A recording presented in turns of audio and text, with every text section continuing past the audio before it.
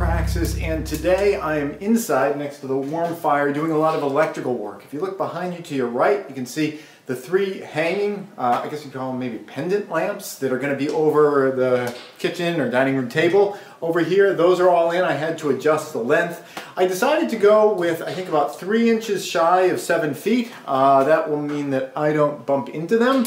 Taller people might have that problem. But I want them kind of close to the table, but not so close to the table that the light didn't spread out. I think that's pretty good height.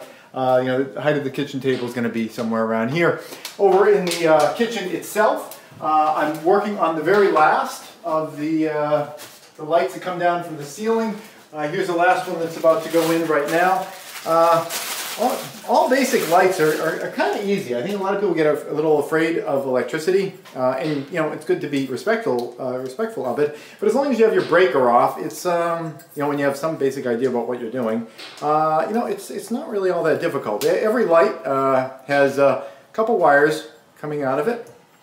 The one that doesn't have any rubber around it, it's just a copper wire, that's the ground, and you're connecting that to the ground wire that is dangling out of there. You're connecting it to the, if it's a metal box, you're grounding it out to the metal box, give it a wrap around with a screw, and that's your grounding. The other two ones are your white and your black. The black is the hot, the white is also kind of like the ground. This isn't an electrical course. I'm not an expert in you know, electrical stuff, but I do it all the time, and it should inform you, you know, how much you actually need to do to be, you know, at least functional with this stuff. The white connects to the white wire in there using an appropriate size wire nut. You always want to make sure you have a wire nut that's not too big, not too small. It says on the box of wire nuts what they're appropriate for. All the gauge wiring in here is either 14 or 12, so you know, you can look on the side of the box, and you know, it's okay for 2 14 gauge wires, or 3 14 gauge wires, or 2 12 gauge wires. 12 is bigger than 14, even though 12 is the bigger number. It's one of those things where it's backwards. The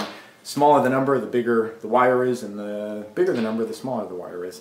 And the black is connected to the black wire up there. So I'm just finishing this stuff up in here. The kitchen lights are functional at this point. I've got the breaker turned off, so I can't demo them, but they are functional. These are not completely wired up yet, but once I finish in here, I'm going to be heading back out to do some more boards outside.